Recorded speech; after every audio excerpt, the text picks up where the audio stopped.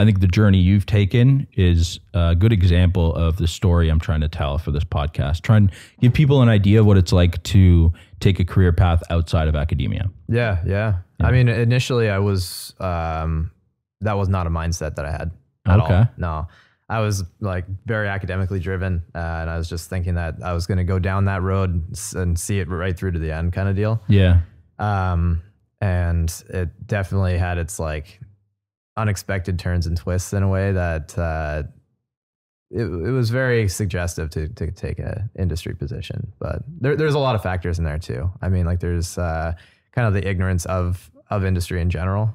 And I like the institute that we were at for our grad school. It's like there's very few seminars and people from industry that come in. And if they do, it's like they come in from like stem cell technologies where they're just doing like development of medias and stuff like that, but not actually doing like, well, I don't want to shit on them for this, but not actually doing like research, like basic research kind of thing.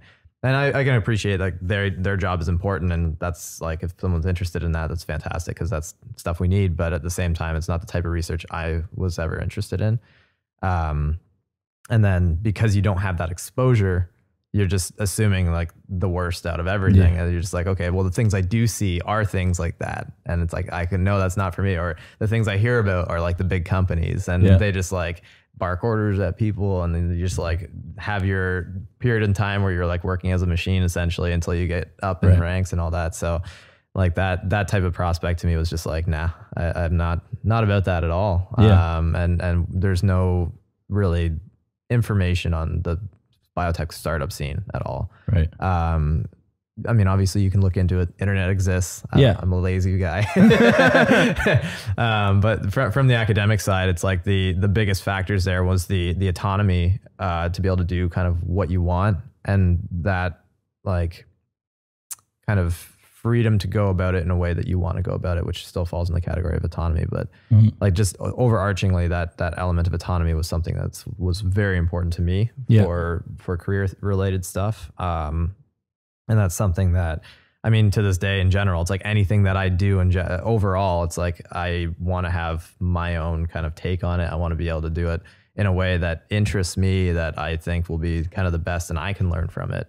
Because at the end of the day, it's like everything that anyone does, if you're trying to pull an experience from something, if you're not doing it in the way that you want to do it, then you're not going to be getting what like max value off of that. Right? Oh yeah, of course. I think that's pretty wise. But I would totally agree as well. Yeah. Do it like you mean it, so you can actually get something out of the experience. Yeah, exactly. And if you're just being like coaxed through it, it's not something that has the same kind of impact as well. Like if you don't have the opportunity to fail, for example, like that's one thing that people undervalue to the max.